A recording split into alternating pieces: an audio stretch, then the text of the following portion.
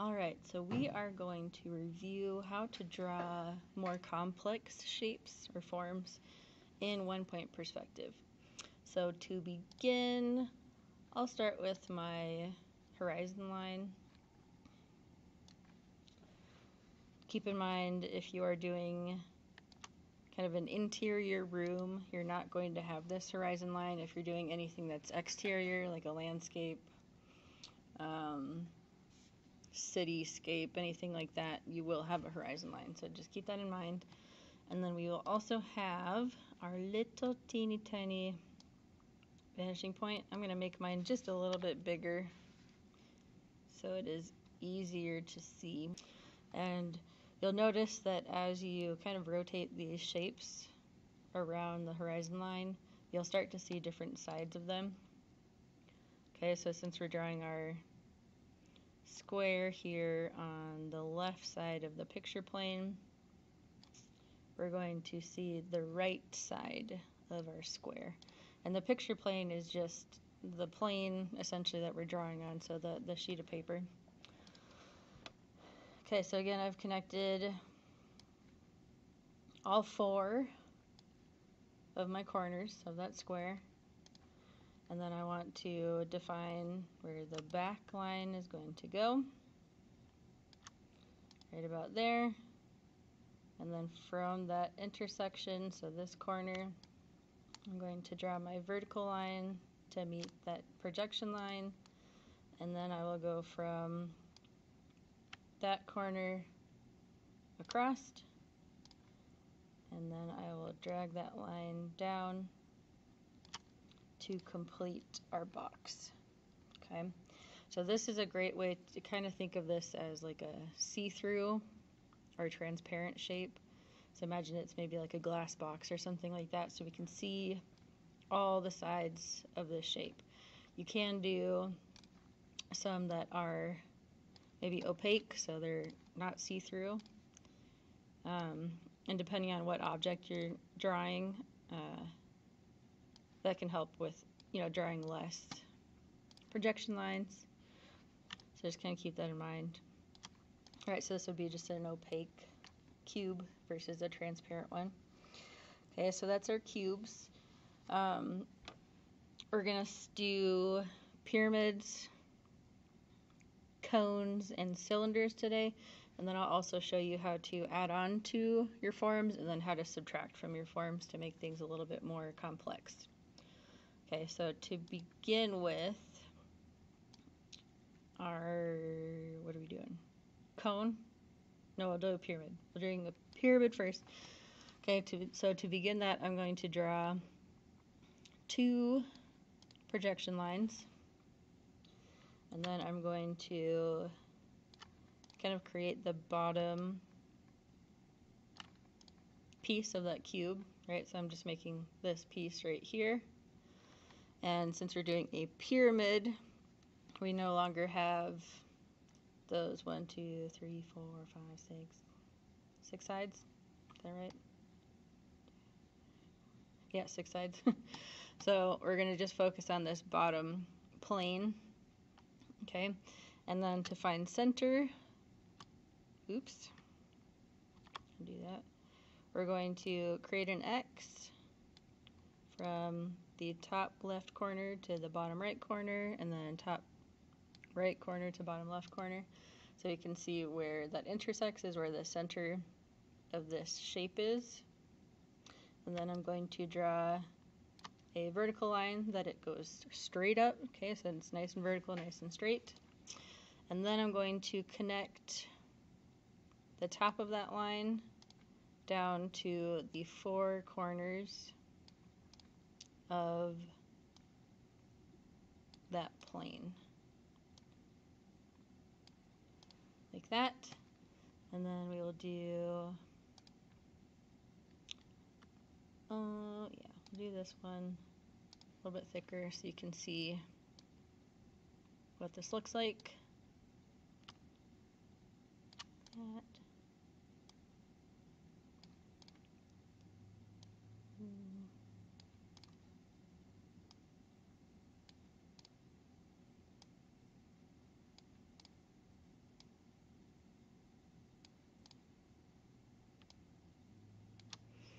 Okay, so there is our pyramid in 1-point perspective. Again, you can simplify this into an opaque shape by just filling in or kind of outlining the front and the left side of this. Or if it's see-through, you would be highlighting all of those, so you'd see all 4 sides of this. Okay, so I'm going to do the same thing, but this time we're going to flip it so it's above the vanishing point, and that's just to help you see how they change, whether, you know, based off of whether they're above or below the vanishing point. So I'm going to put in my same little rectangular shape as before, like so, and then X to find center, like that. And then same thing, I'm going to go from center and then draw a vertical, nice straight line that goes above. And then I'm going to connect all of those corners to that top point. Okay, so again, I will outline this so it's easier to see. So what are we doing here?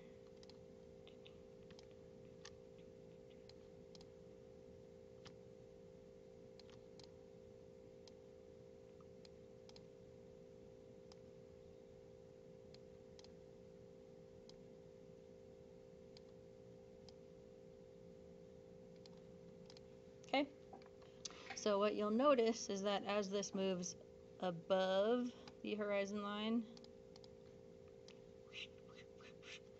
we see the bottom of that pyramid, and as it moves below, we no longer see the bottom. Okay, so we're seeing more of the top side of this. Same thing will happen with squares. Anything that you move above the horizon line, you'll see the bottom of. Anything below the horizon line, you'll see the top of. So just keep that in mind. You can also change the direction that these are facing, right? So you could flip them up, excuse me, upside down. You could flip them on their sides. So I can show you that really quickly. And the biggest thing is that you just learn kind of the basic principles of how to create these forms in 1-point perspective. And then once you understand how to make those forms, you can change them around and kind of move them. So we'll go back to this one here. And let's say I wanted to do this pyramid, but on its side, like it kind of fell over or tipped over in the wind. So what I'm going to do is think about drawing in kind of this side of my rectangle. So I want to draw that kind of plane. So I'll start with a vertical line, draw my projection lines to that vanishing point, and then draw in that vertical line. Okay. Then I want to find center, so I'm just going to X, bing, bang, boom. There's my center point. And to make it look like it's tipped over, I'm going to draw, this time, a horizontal line that goes outward. And then same thing, I'm just connecting the top point of this to the corners. And you can see that as I connect these, we no longer see them. Okay, and I know this looks really weird. Kind of looks like a star. I'll change the color here and make it a little bit thicker so it's easier. And again, this is why it can get really, really easy to lose what you're doing in 1-point perspective, which is why you have to pay close attention to what you're working on. Okay, so again, here's the bottom part of my pyramid. And then I've got the side part right here, and we'll just kind of pretend like this one's opaque again. It's like it fell over on its side. Okay, so it kind of went like this, whoop, and it fell over. Okay, so that's our pyramid. I'll write a little note here. pyramid. Okay, and then next we will move on to our cones. So these are going to be very similar to what we did with the pyramid, except for this time, instead of having those 4 different sides, it's going to be rounded. Okay, so I'll do same thing. We'll work on this side now. Going to draw out my 2 projection lines, and then make sure that this is a horizontal line, so straight across, horizontal line. Okay, so, and something to really always pay attention to is that you should only have diagonal lines that go back to the vanishing point. If you're drawing lines that do not go back to the vanishing point, they will always be either vertical or horizontal. Okay, so going back to this, I want to find center of my cone, and then just like before, draw in my vertical line, and then I'm going to draw in a oval, and this is kind of tricky for me to do in paint, but essentially you want to think about that oval just sitting in between those lines here. Okay, so see how it's not really going to the corners at all, but we're trying to get it as close as possible. Okay, so then from here, I'm going to go to the outermost side, so the outermost left side. Oops, I don't want that anymore, not this one. And then I'll draw my line up to the top of that. Same thing on this side, like so.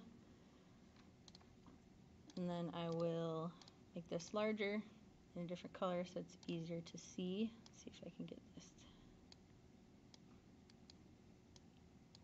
That. And like this.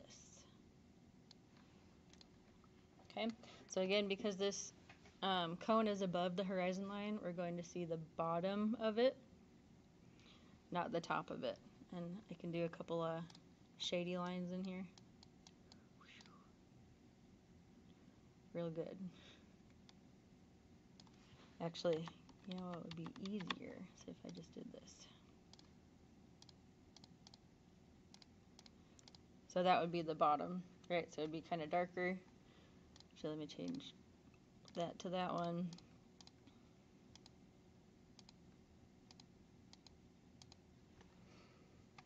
Okay, so that's what our cone will look like. Again, we can flip this upside down if we would like to. So same thing, you would draw out your side of it and then just draw it down. You could also draw it knocked over on its side. So just think about which one of these sides of your cube that you want to start your object on. Okay, and then next thing I want to show you is how to draw cylinders. And again, just kind of a quick review. So we'll start off with kind of this kind of shape. That draw. So it's just kind of a long rectangle.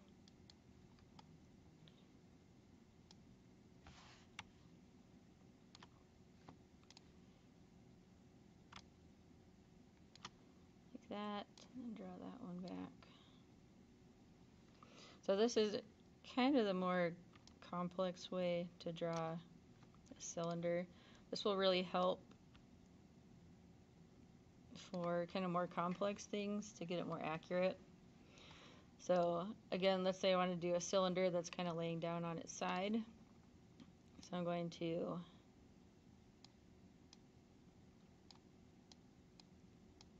draw in my little ellipse shape, that circular shape. I'll do this one darker so it's easier to see. Then I'll draw in another one on the back here. And then just like the cone, you want to connect the outermost curve of that cylinder together, still following that projection line. So that would be the shape of our cone. Okay. And I can color this one in two, so it's a little bit easier to see.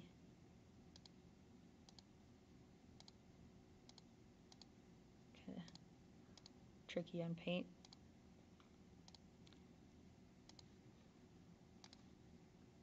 Okay, we can, oops.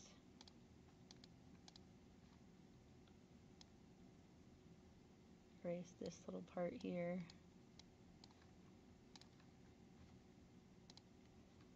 And then do kind of the darker side, whoops. And there.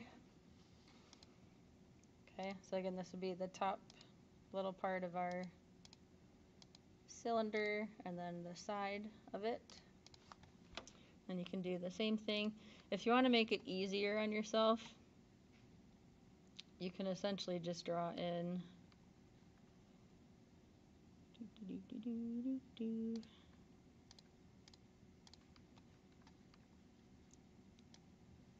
like a rectangular shape, like this, and just kind of curve it on the top and the bottom. Okay, so this bottom piece,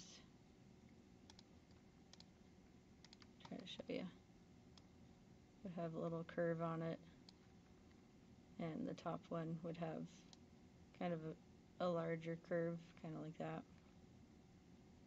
Okay, so this would just be the kind of the quick and easy way of doing a cylinder.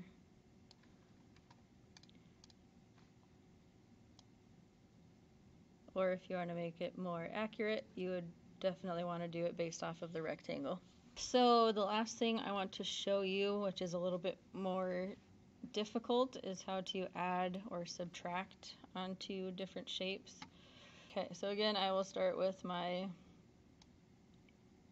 vanishing point right there. And then we're going to start with adding on to things. So let's say that we are starting with a cube. Oops. I'll just really quickly draw this back here like that. And we'll keep this one opaque, like so. Okay, and to make this a little bit easier to see, I'm going to kind of erase out the projection lines that we don't need anymore.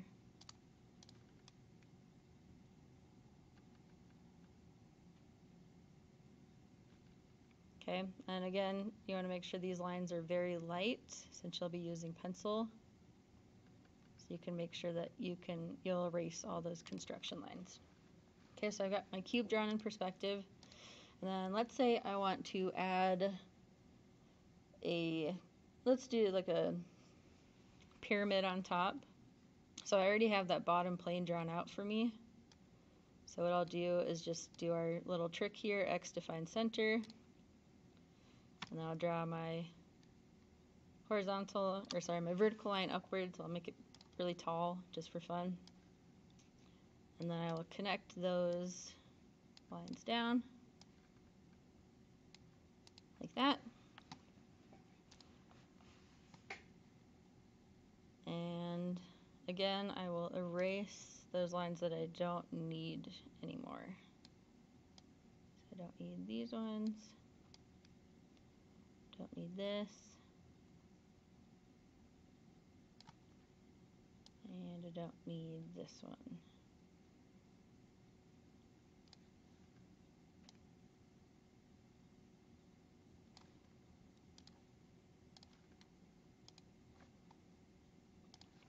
Okay, so then I've got a nice little pyramid sitting on top of my cube. Almost kind of looks like a house. And you can do lots of other stuff from here. So maybe I wanted to have this rectangular thing coming out the side. Make these ones smaller.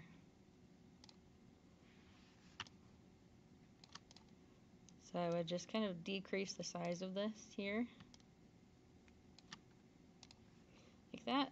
And we got my little rectangular, my square starting position.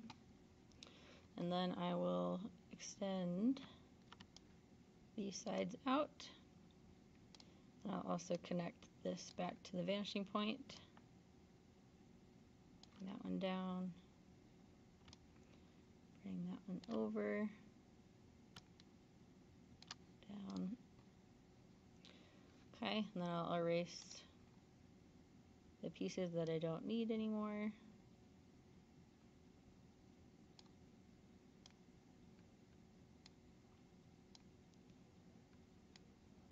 Like that. And then I'll make this a little bit larger. So you can see where that connects.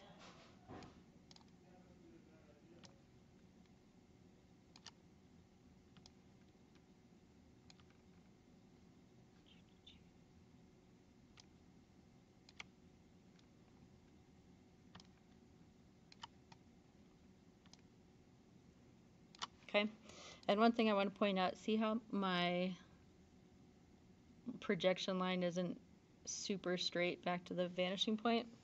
Make sure that it is going back to the vanishing point, because what I could do to show you is that if I follow this line, see how it reaches somewhere else that's not the vanishing point? That's going to make a lot of things start to look wonky and inaccurate. So if you have lines that don't line up, just erase them. Use your ruler and make sure that they're going in the correct direction. Okay, so I'll redraw that, going back that way. That looks good. Boom. Okay, so that is adding on to forms. So adding onto forms. And then we can also do subtracting from forms. And this is where things can get a little bit more fun. You can get really creative with this. So I'll start with a smaller one. Maybe we'll just do another, let's do like a flat rectangular shape here. Yeah, I always do that. Alright, and then I'll bring this back here. Again, connecting my corners back to the vanishing point, those diagonal lines.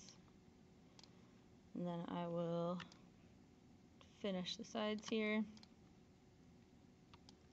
Cross like that. Okay, so we've got our kind of flat rectangular shape. And let's say I want to cut out a section here in the middle. So if I want to make sure it's perfectly in the middle, I can do that X to find center. And then I'll just use that as a guide. So just making sure my lines are parallel with each other. See how these two are exactly the same. And I'll do the same thing over here. They should be parallel with each other. Drag this one across. It's parallel with the one on the bottom. And then drag this one up to meet that one. Okay, so there's my smaller square, and then I'll erase the lines that I don't need anymore as best as I can. Okay, so let me outline this really quickly so it's easier to see.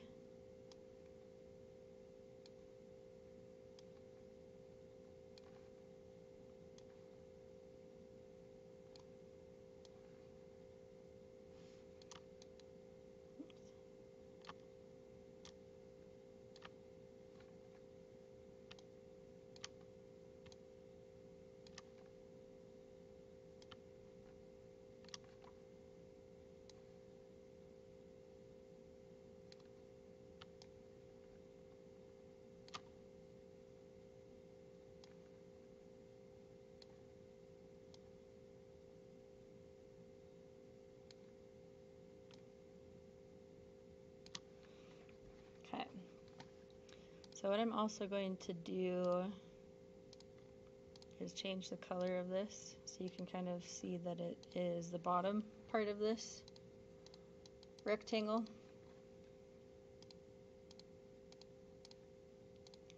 Get rid of those pesky little red lines. Okay, so we can see that there's some pieces missing here. So, and mainly we're missing this piece that would go across this way. So I can do another vertical line that goes here. I would have this corner that needs to move up, and then this piece that would, match up with that one there. So we've got kind of the back walls, if you will, of this shape.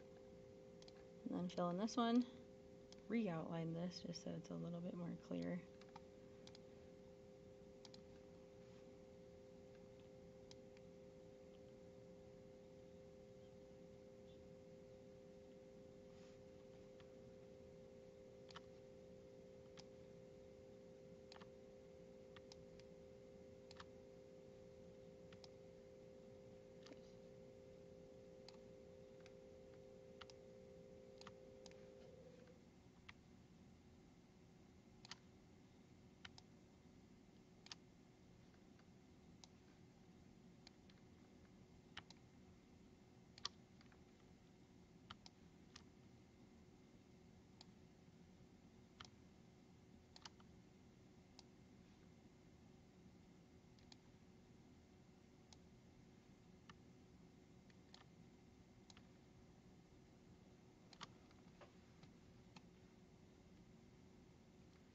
Okay. Oh, and then we need this one. Goes back there. And that one. Okay, and then I just realized I want to get rid of this little piece right here. That's what's making it look weird. Go back and fill this in. Okay, so there is our rectangular form, and we have kind of chopped out the center of it.